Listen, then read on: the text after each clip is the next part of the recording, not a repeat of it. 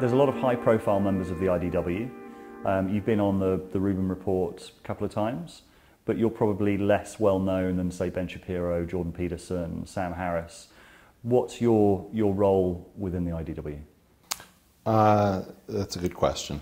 I would say trying to anticipate what is likely to come next and trying to position the group so that it doesn't get torpedoed by the usual mechanisms by which hopeful things are removed from public discussion, like the IDW. There was the New York Times article that came out and kind of named the IDW. Is there a kind of paradox in that it's no longer dark? Well, it was never dark, and that was a large part of the joke. We have only been dark to one thing, and that thing is the institutional media and the main platforms, be they academic or governmental. So, if you will, I think that the mainstream media has pretended not to notice us, just as they've pretended to find everything we say either vapid or outrageous. So, sometimes both at the same time. Well, they try, right, to be both offended and claim that it's content-free and not interesting. But I think that, you know, what's really going on is that there's been a monopoly, effectively, on narrative held by the collection of major institutional voices. And to some extent, you have something like Fox News versus NPR, and those are going to be different flavors. But to a remarkable extent, even those two voices are remarkably agreed on things that I don't think the rest of us should be agreed on. And so the true spectrum of thought is far broader than people have been led to believe. And I think that's where the IDW comes in, that we are, it's not that we're just outside of the Overton window. Many of the points we're making really aren't found anywhere inside of mainstream media and established institutions, even though many of these things that we are talking about are simply commonplace observations. Did you have any doubts about that New York Times article? I mean, I had an infinite number of doubts about the New York Times article.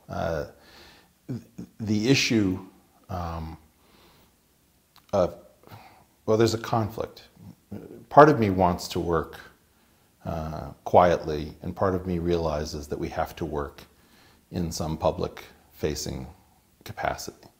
And I personally have found it much more comfortable to have a private life, to not have everything that I'm thinking broadcast to a large audience. But I think we've run out of time, and so I think some of us are somewhat reluctantly choosing to make a different call now. I think that with the current administration and the White House, you're seeing a real discontinuity with the past, and it wasn't the discontinuity that I was hoping for. We had to break with the past, and I think that the way in which we are now breaking with the past is so destructive. Nobody knows what to believe, nobody quite knows what's true, nobody knows where to turn. This is not a tenable situation, and so either we're going to descend into some kind of permanent chaos, or there's going to have to be something that we reboot from. And that thing cannot be simply left or simply right. And that's one of the reasons that the IDW is hopeful to me, is that it's a collection of people who agree really on what a conversation sounds like.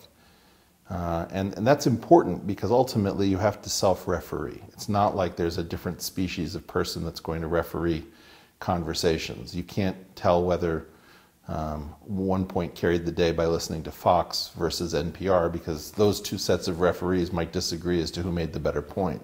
You need a group of people who are willing to say, hey, you know, you made a better point, and I've changed my mind, and I've learned something that I didn't think about. And that kind of integrity in a conversation is what characterizes a lot of the internal IDW discussion to me. It's that people agree not on their positions, they may not even agree as to what the facts are, but they usually agree as to what constitutes a conversation. I'd say, I mean, as an outside observer, being also sort of caught up in the excitement, what's amazing is kind of almost seeing the conversation become self-aware on the Rubin report, this sort of sense of Dave Rubin in particular is kind of like something's going on, something's happening. And you call it a conversation, it's also, it seems it's also modeling what thinking looks like, what genuine thinking looks like, where there's a sense of your mind could be changed by this conversation. And that, I guess, is showing how thirsty maybe we are for that sort of sense of genuine inquiry and genuine thinking. I think Dave, in particular, is very moved by being out on the road, both going and touring his own comedy club appearances and also opening for Jordan Peterson. And he's insisted that I follow him on a couple of occasions onto the stage. And I now understand what he's talking about. People are coming up after these gigs and saying, I'm afraid to express what you expressed. Thank you for doing it. I'm almost at the point where I feel comfortable, but I lost a couple of friends and some relatives who won't talk to me anymore. I was like, well, what did you say? The person might have said something as innocuous as, I'm not convinced that there aren't biological differences between men and women. And you're trying to imagine a world in which this constitutes a controversial position. Of course, what's really going on is that people are very worried about what the consequences are of simply observing reality. So, for example, if you observe that there's a lot of discussion around immigration, which synonymizes any desire to hold a border with being somehow afraid of other cultures. That's a crazy position to be in, because almost everybody agrees that borders are important, that citizenship matters, and that not everybody can be a citizen of every country. Yet, somehow, to voice even something so simple as I want a border and I may want fewer immigrants rather than more immigrants, that person is now held up as if they've said something about their own sense of their country's superiority and jingoist. They're confused for being jingoistic or xenophobic or anything like this. So we've gotten to a completely crazy state whereby people who hold absolutely garden variety, common sense viewpoints are seeing themselves reflected in the media as if in a funhouse mirror. And they're seeing themselves come back so distorted and ugly that they're asking, like, oh, what just happened? I fell asleep for a few years and I wake up Rip Van Winkle style, and I'm in a world in which suddenly I'm the bad guy for simply holding very commonplace ideas. Now, those people are so excited to see conversations taking place with decency, with comity and equanimity, so that these positions are not held in an ugly fashion, but they're simply seeing a conversation take place that they remember or that they dreamed was possible, and they're not seeing it reflected anywhere else. And I think that's what's really exciting is that the IDW conversation is the public front of a national conversation that is bizarrely taking place in hushed whispers with people metaphorically living in closets, not ready to jump out and declare, hey, I have some beliefs that you are going to find shocking, but to me are absolutely garden variety beliefs. The counter argument to that would be that actually the right are in power at the moment. You look at what Trump is doing with the children in cages and all of that sort of thing. So there is a political movement where a lot of these things are actually happening. Well, I don't really believe that. What I believe is that you've starved people for any ability to make a very simple point, right? So for example, imagine that we analogized a country to a house. And the key question was, should we allow people to come for dinner, like a visitor? So that would be like a tourist visa or a temporary worker visa. So now we have an issue where every person who comes for dinner, somebody in the family wants to give them a key and to formally adopt them into the family. Well, some members of the family are saying, wait, whoa, slow down. We're just having visitors over for dinner, and maybe we could adopt a child, but this is not something that we want to do in an uncontrolled fashion. Suddenly they're being told by the couple members of the family who want sky-high adoption inside of the family that these are bad people and that they're bigoted and et cetera, et cetera. Well, you're going to have an absolutely embittered, angry group of people who are saying, look, this is a home, and we're generous people, but adoption, I mean, you're going to dilute all of us in some fashion. Well, this is a mirror of the national conversation. And what you're hearing is not the sanest, most grown-up voices who are representing a restrictionist position. You're getting the only people who are so incensed, I guess, in such a desensitized state that they're going to make terrible arguments for holding up borders or enforcing visas and not pushing everybody on a path towards citizenship. So that's really what's going on, is that you're seeing a very bad version of restrictionism in the White House because that's all that's been offered by the system. But what is the IDW? It's going to give you a completely different alternative. It's going to say, look, other cultures are super exciting. We're definitely going to have some immigration, and some of it's good for our country, some of it's good for the UK. But what is that level? Maybe that level should go up, maybe that level should go down. It has zero to do with xenophobia. It has to do with legitimate interests of a country, people not wanting to be diluted, people wanting to have something of their own culture that they can bring to the international potluck, and not being told that their substrate culture is somehow deficient and that every culture that's coming in should be held up and celebrated. I mean, that's pretty common sense.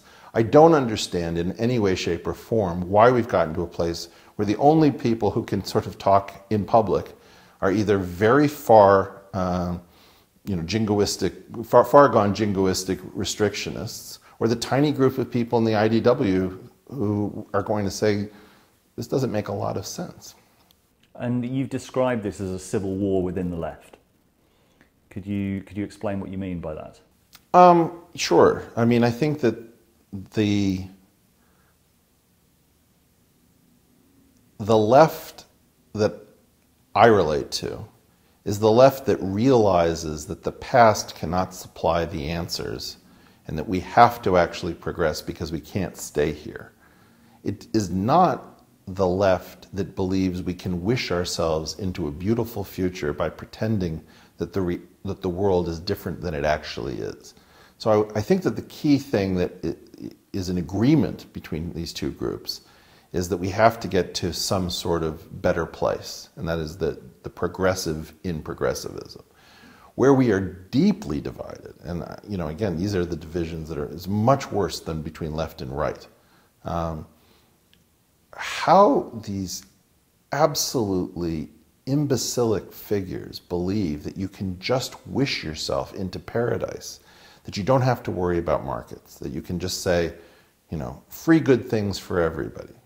Well, it just doesn't make a whit of sense. Or, you're going to wish human beings to be both simultaneously non-diverse so that you can argue that any difference in pro rata shares of a group in any occupation is evidence of oppression. And then you're going to turn around and argue that people are actually incredibly different because we're going to get a huge benefit from diversity. I mean, this is not even self-consistent. This would be offensive to an intelligent 5-year-old. So I don't really believe that these progressives, as they call themselves, and regressives, as some of us call them, are even making serious intellectual points. They're sort of trolling by pretending to believe in all things that just gum up the works. And so it's very important to me that not only do we not really spend time debating people who are not serious in their intellectualism, but that we realize that it is important to the diversity of mature and important ideas that we not spend undue effort engaging ideas that are functioning very differently from regular conversation. It is as if somebody asks, should we have a diverse dinner tonight? Well, we could invite somebody from this position, from that country, from this gender, and then should we invite a suicide bomber? Well, if you're a suicide bomber, that bit of diversity is going to take down the entire conversation as well as all the people at the table, right? Well, these are like suicide bombers in terms of their ideas. They are attaching themselves to real conversations and blowing up the conversation so that you can't actually speak. And I think what we need to realize that the diversity of ideas that have to be explored hinges on not allowing in bad diversity. That is, you don't want a single person at the table who wants to scuttle the conversation.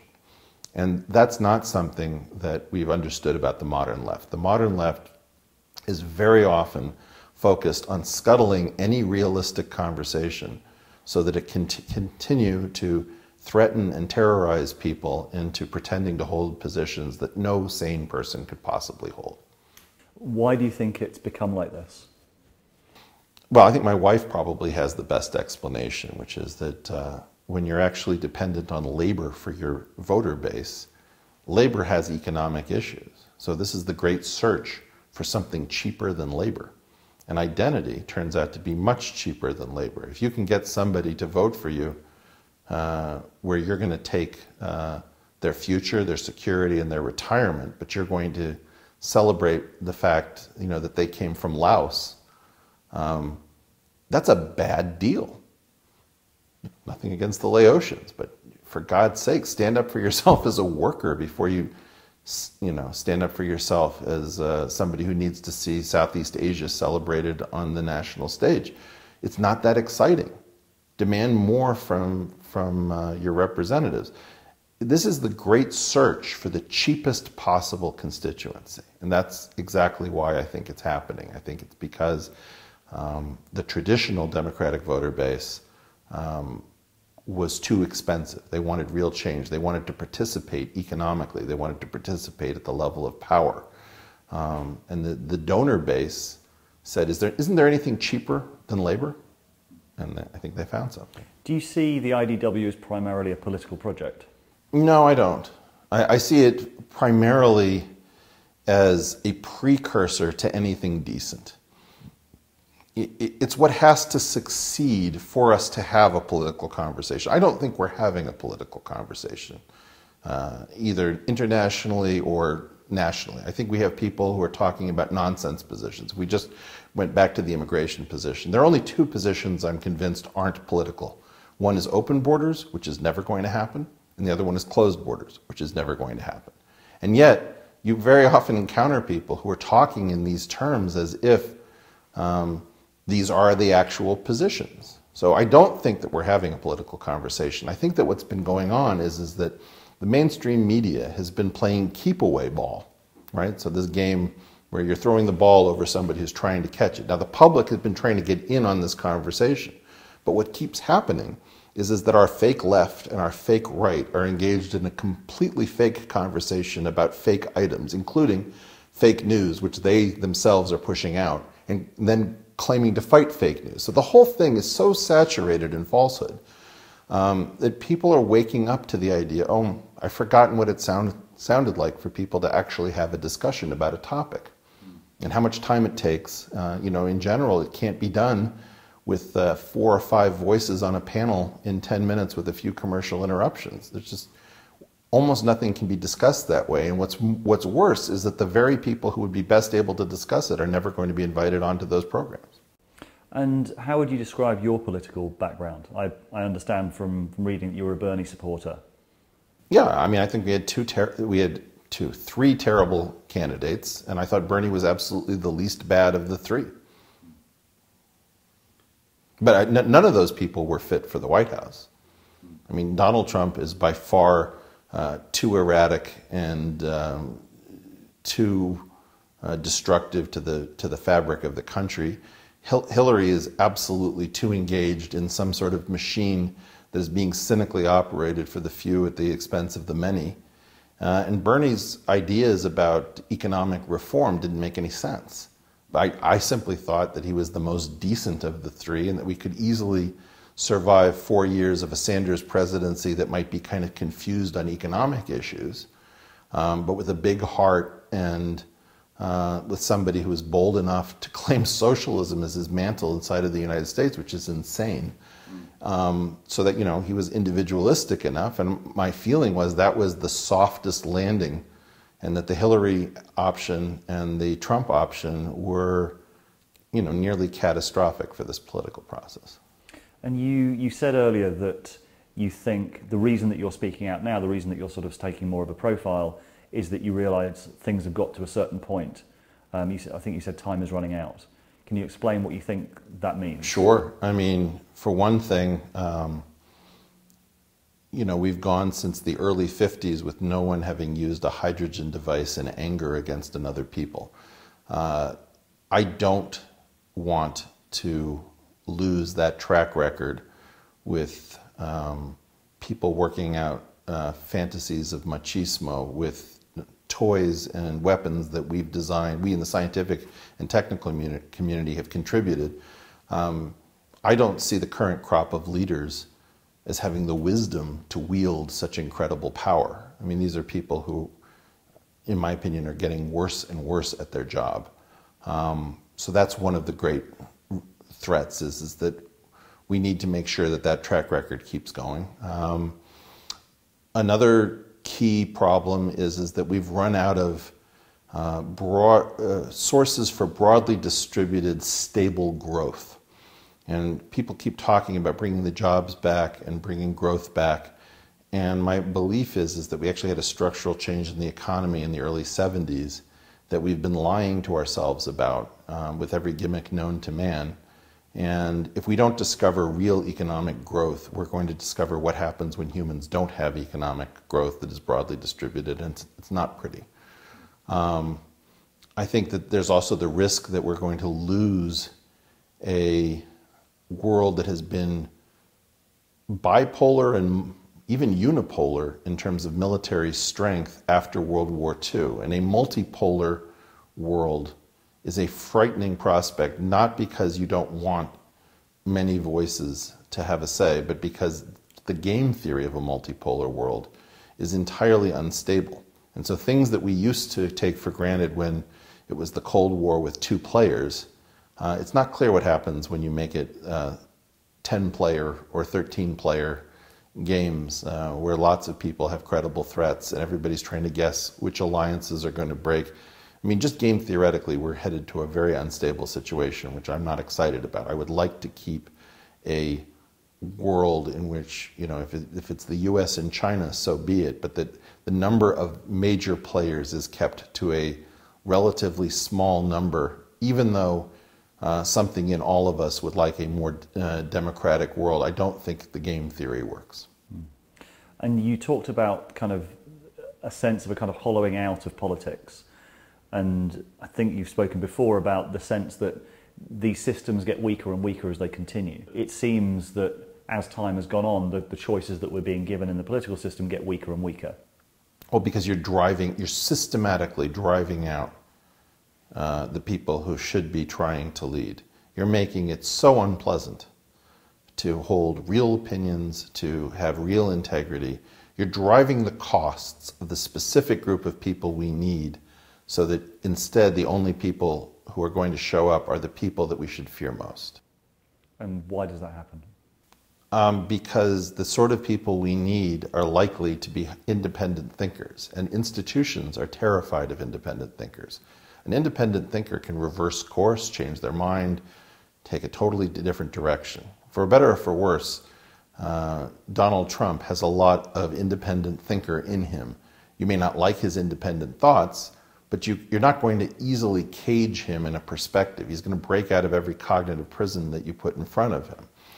Okay, imagine that you had somebody who had a great deal more wisdom and a lot more foresight than Donald Trump, but who wanted to be very nimble, who did not want complete transparency when trying to negotiate a trade treaty, who was acting in the better interests of most of the citizens of his country, but needed some privacy for his family, for his own failings, or potentially, you know, for her weaknesses, maybe because this was her first time, you know, on a national stage, even if that person was the right person for the job. In such circumstances, you need to have something that is more decent to the kind of people that we need for leadership. And what you have is a world which has been throwing up candidates that are broadly acceptable to the institutions. We need candidates who are broadly unacceptable to institutions. It's most important. Like, any candidate that is broadly acceptable to the institutions, to me, is dead on arrival. I don't mean that everyone who is not acceptable to the institutions is somebody I would like to vote for. But the subset of people that I'm interested in should be broadly unacceptable to the major institutions across the board, both left and right. Something a bit like the Groucho Marx quote, that wouldn't want to be part of a club that would have me as a member. Well, the institutions don't want to reform. And so it's rational to me. I don't think it's quite that. I think that the idea is that there's two games here. There's trying to get the best deck chairs on the Titanic, and there's trying to rescue the ship. And in general, nobody can think of how to rescue the ship, which is a daunting task.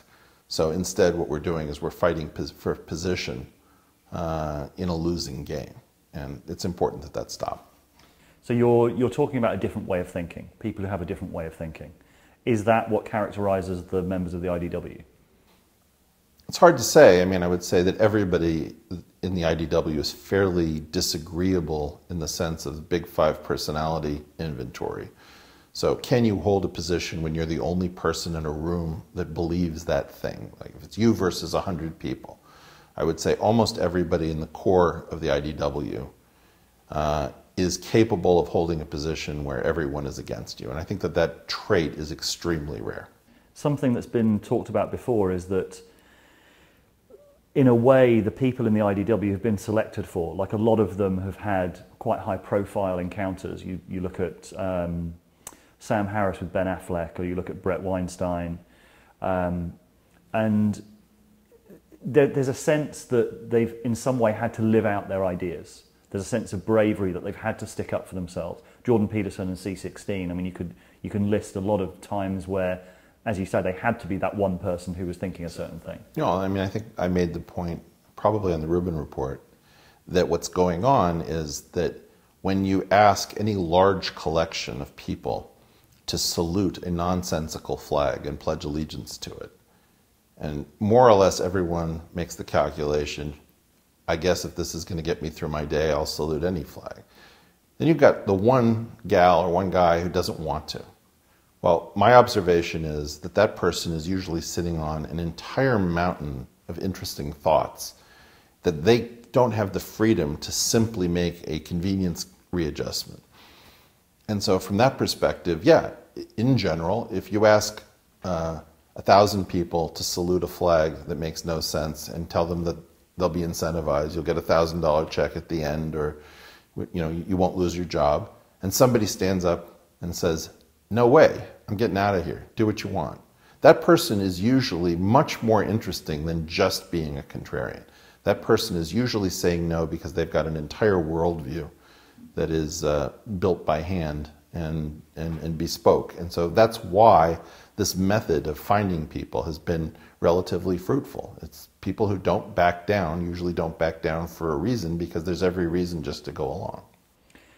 And what is the nature of that kind of ideology? That the thing that unites, I guess, the IDW at the moment is a resistance to a certain type of thinking or a certain type of ideological thinking, especially in the media. How would you define that thinking? Well, I mean, it's very simple. Here are two characteristics that I think you'd find in almost any member of the IDW.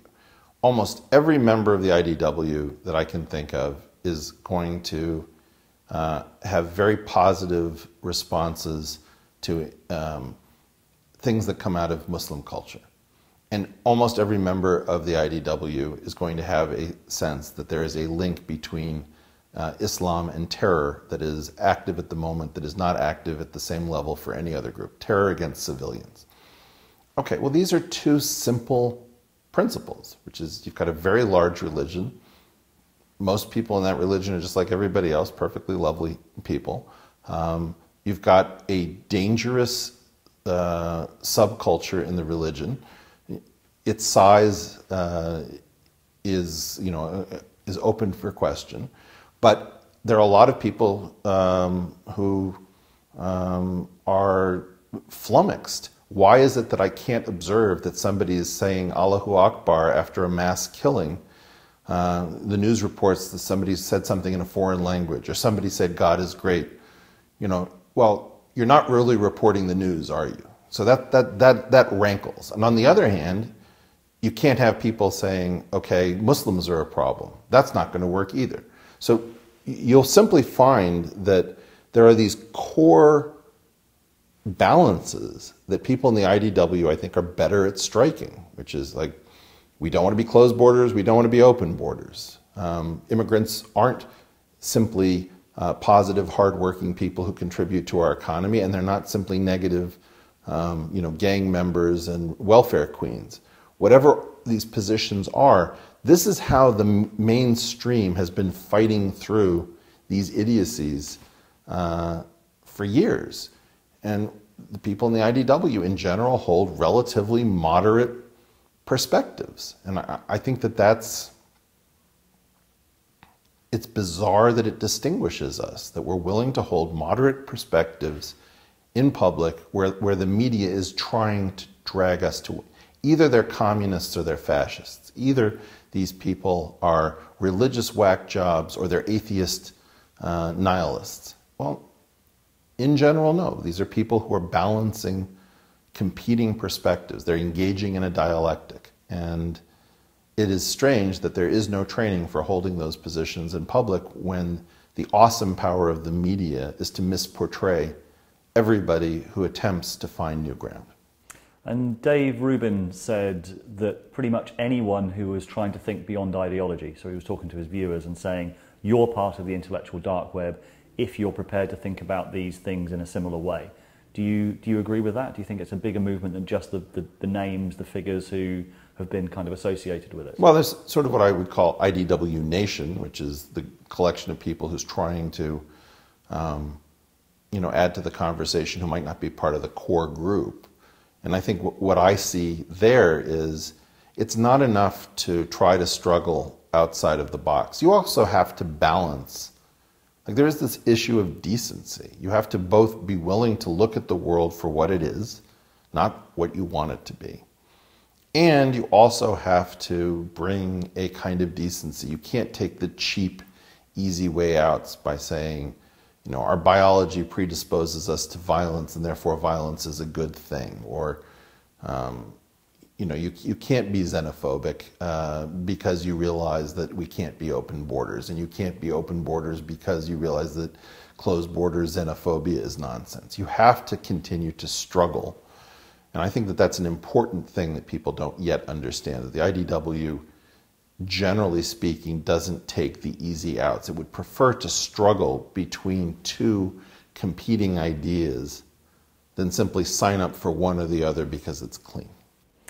You, in the Rubin report, I think, with your brother Bret, you talked about how we pretty much had a blank slate, or we were starting from a blank slate because all of the prefab answers, libertarianism, socialism, even capitalism, don't work or play themselves out for game theoretic reasons. Mm-hmm. Could you explain what that means? And if so, what does that conversation start looking like?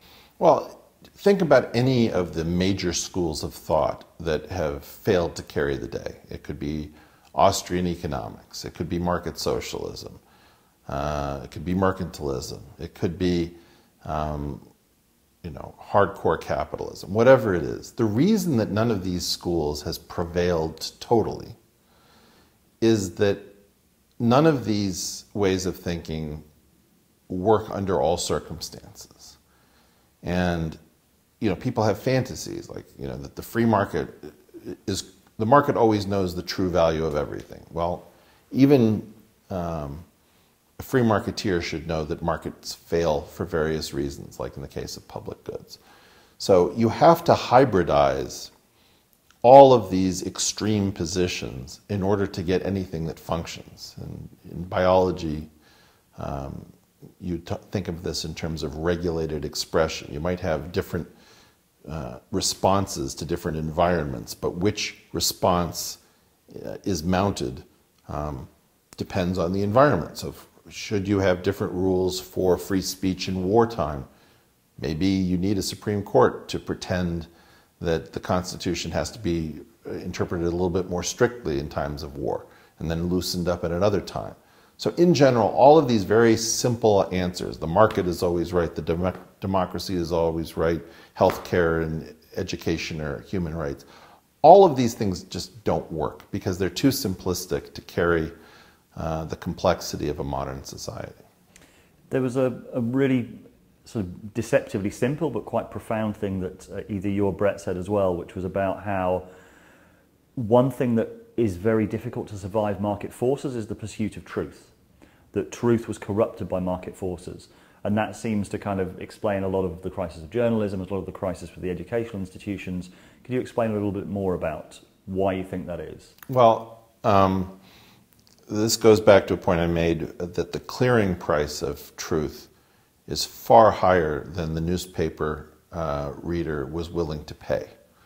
So the idea is that if you actually had real truth, it would be very valuable to you in circumstances where you could act upon it. And on the other hand, a lot of the other truth is not very interesting. And so occasionally you find truths that can't command an important price because they're just too dull. They're not important. So I do believe that in part you should look at something like journalism and realize that the business model doesn't quite make sense, but that there might be ways in which we would be better served. For example, independent investigative journalists might be a better force for finding out institutional malfeasance than corporate investigative journalists who might be captured by virtue of the fact that you have a mixed subscriber and advertiser model. I do think that sometimes you have to treat truth as a public good. And you may have to decide that you are going to pay for it, not at the level that the market will bear, not at the price that the market will bear, but at a higher price because it's in the long-term interest of your society's survival. I think that's very true in the sciences. It is important to realize that scientists produce a public good which is both inexhaustible, inexcludable, and often not patentable by virtue of international intellectual property issues. And the most important group of truth seekers are probably not the journalists, but the scientists. And you should be trying to figure out as a society how to immunize those people from the market. The problem is that the people who want that not done are very powerful because they are representing powerful institutional interests. So it's an uphill battle. It seems that the phenomena of the IDW is part of this great intellectual awakening. I mean, you're seeing people being really hungry for long-form content on YouTube, 3-hour conversations. People are clearly hungry for a lot more intellectual stimulation. I don't actually agree with this. I mean, this is an idea that I think Jordan has slightly wrong. So for a while I've been making the point that there was a change between writing for television was sort of the lowest form of an art, and that writing for movies allowed for real character development, but that the multi-season, multi-episode shows with very long storylines actually has the greatest character development, and so the greatest writers are now writing for TV. The important thing to understand is that it's not just the advent of long-form podcasting. What it is having the courage to say something using that medium. You have long-form podcasts that aren't attracting almost anybody. And the only reason that the IDW is behaving in a different fashion is that it's marrying the content that brave people are starved for with the change in technology. And so in general, most things don't work in a 3-hour format. What works in a 3-hour format is when you're living through what I'm calling left-Carthyism, where the modern left, which is my side of the aisle, has gone so completely insane that people are starved for normal conversation as if it was samizdat in the former Soviet Union. And so you have an underground network, if you will, that is supplying that need for reality. And the only reason we're underground is because the mainstream is pretending, for the most part, not to notice that this phenomenon is existing, which is fascinating. And where do you hope that this IDW conversation will go in the future? Well, I hope it goes to the heart of everything that is denying our ability to use our eyes and our ears and our minds as decent people. If you're simply observing the world as it is, and you're thinking about it with a big open heart, and you're trying to be decent about it at the same time that you're trying to provide for your family and concerned about your country's welfare, there's no reason that you should be huddling in the cupboard, afraid that if anyone hears that you think that men are different from women, that you're going to be consigned to the dustbin of history and fired for it. It's absolutely essential that people stop being terrorized for holding garden variety positions.